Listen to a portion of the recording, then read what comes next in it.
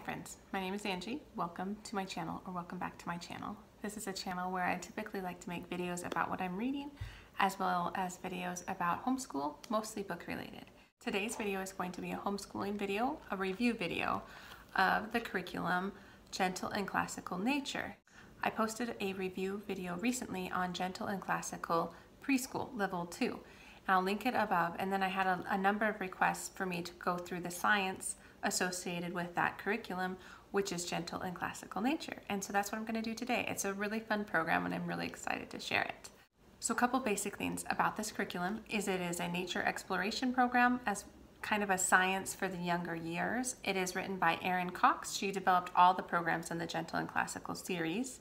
I will link her website down below, and please have a look at what she has, because she really produces some amazing stuff, and her curriculum is actually a PDF download that's free, and then she produces these really amazing visuals or bundles that you can print off, and those are very reasonably priced. So there's actually 3 terms, and then each term has 12 units, so 36 units, so it really can span a year, 2 years, however you want to make it work for your family. It is a program that is Charlotte Mason inspired. Erin recommends you also pick up Home Education by Charlotte Mason. It's a book where she talks a lot about her philosophy on home education and the different aspects, like teaching the whole child, getting out in nature, things like that. And so this is just a really good book.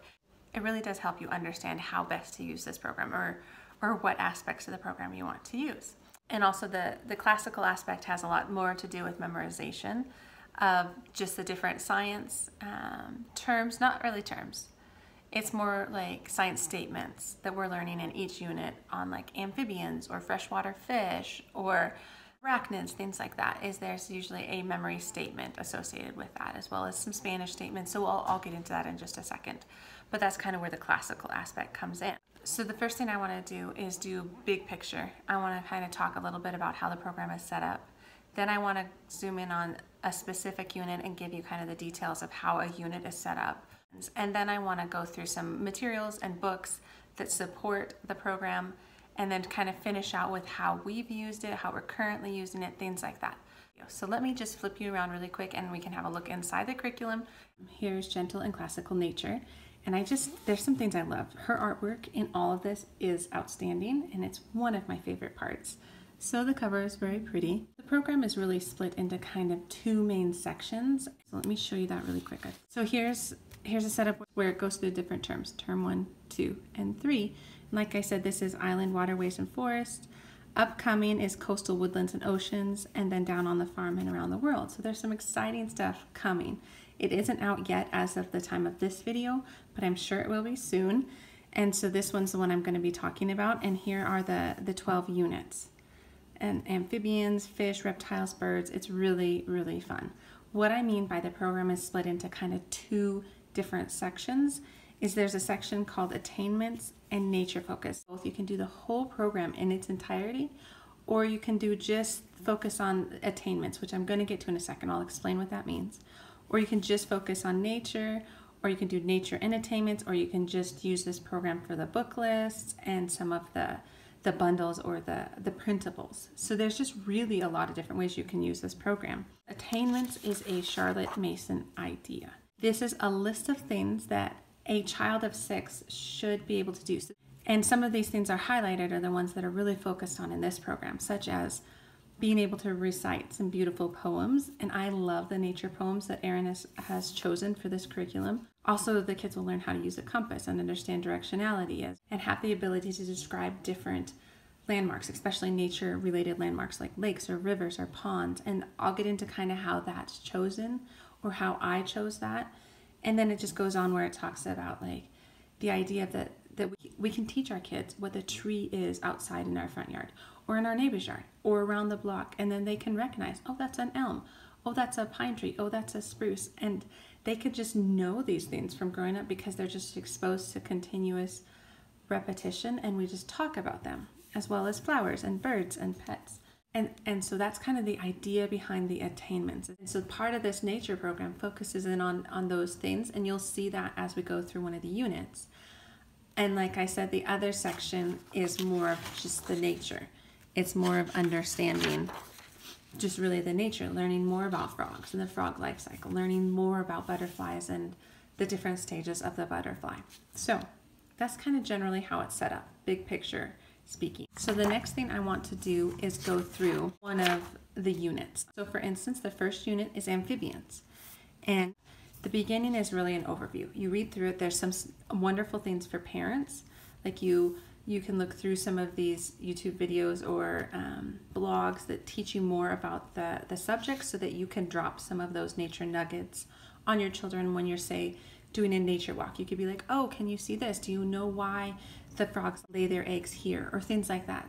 She also has these projects. For instance, you could start with a tadpole project where you order a tadpole off of Amazon, grow it up, release it. It's really fun. Then she gets into this, Unit 1, attainments. So if you have decided you want to attempt the attainments, then she gives great help on that. So she's like, okay, for this unit, we're going to focus on one walk, one view, or a poem, one handicraft. And so you can kind of start your planning. Same here if you're looking at the at a glance page, which this was probably my favorite spread for planning. You have some memory work, you have the books you're looking through, so you're kind of learning about amphibians. This last page has a lot to do with the field trip, and she has different ideas for, like, do you live in an area where you can actively easily find frogs?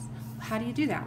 Here's some ideas. Or if you don't, maybe you should visit a pet store. So she really does a good job of giving you those hands-on ideas, and I think ideas are very helpful, especially for me in planning. Is I'm like, I don't know where to go, I don't know how to show them real frogs. Okay, to go back to this page, this is, like I said, the main page I used for planning. So every Sunday I would go through this page and I'd see what we have coming up. I'd switch over my memory board and I'd look at the books and I put the books in my book basket. But what I did monthly is I would go through these units at a glance here and I'd look up the books, these optional books especially, and I'd look at my library and see what we can get. And so I would do that often. But as for the books that are more spines, I purchased those. And I can show you a quick look at a book list that she has. So highly recommended books and resources. So for the spines, I purchased them all.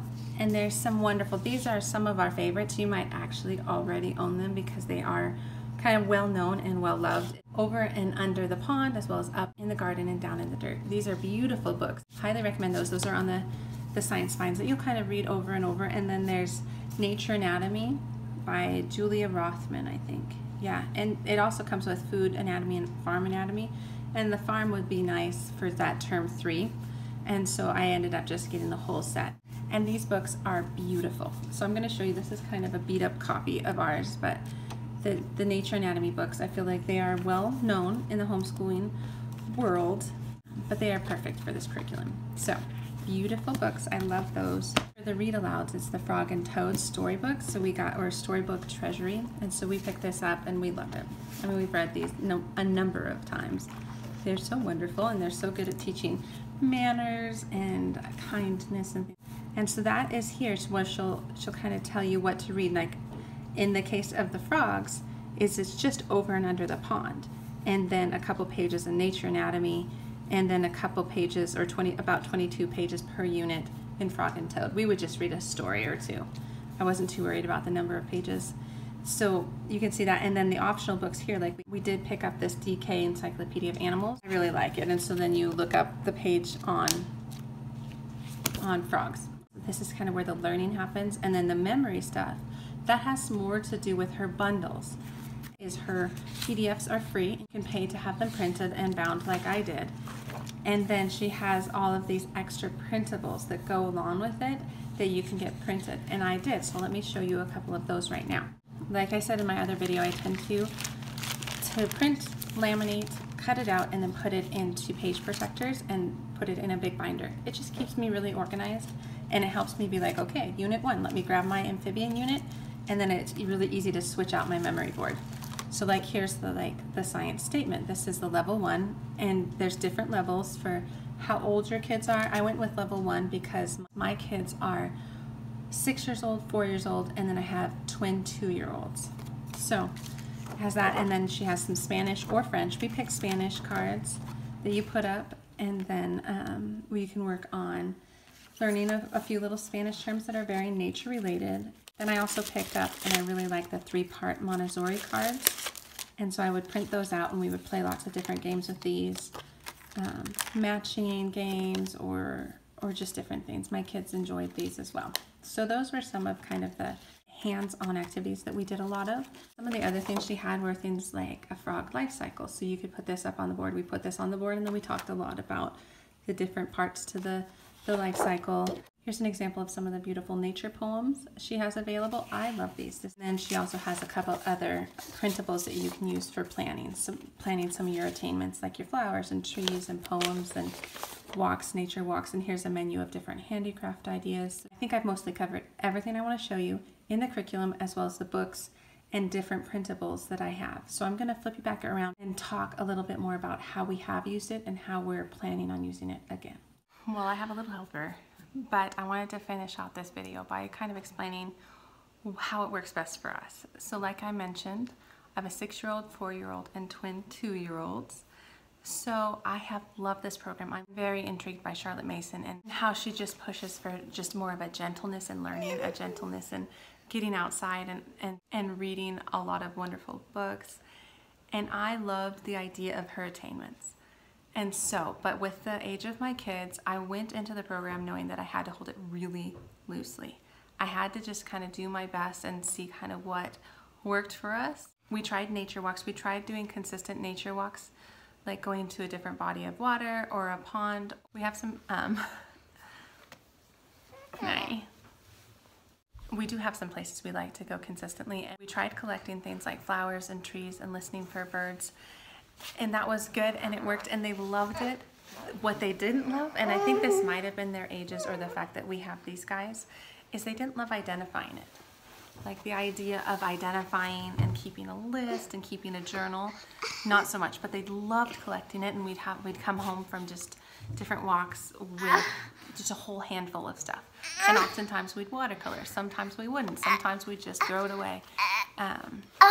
Sit back, buddy. Oh my gosh. So I just do it when I can. I try for every other week. We try to go and do some nature stuff, and it's really fun. And I've taken a lot of things I've learned from the program and used it kind of on our nature studies. It's just not as structured as it was at the beginning or how the program is written. But that's one thing I really, really like about this program is you can take it and you can kind of make it as structured as it is written, but it is also written very flexible. It's also written by saying, like, take what works for you and make it work for your family. So I really like that. Another aspect of the program that really worked for us was the books. So we already kind of had a loose morning basket, and we were able to take these science books and these memory statements and really incorporate it in our morning basket, or the things we were doing first thing as we were learning about these different animals. So I really did like that. We are not currently using it, only because of the age of the twins. It was a little easier when they were a little younger, like 1 year old. First 2 years old, they're a lot more, they don't stay in their stroller, they run around at parks, and so it's a lot harder to do nature stuff right now. Okay, to wrap this up, love the books, I love the nature, I loved all the ideas, and I'm really excited to get back into this program. I'm excited to pick up the next couple terms, and also to know that, like, my kids will get older and it will get a little easier.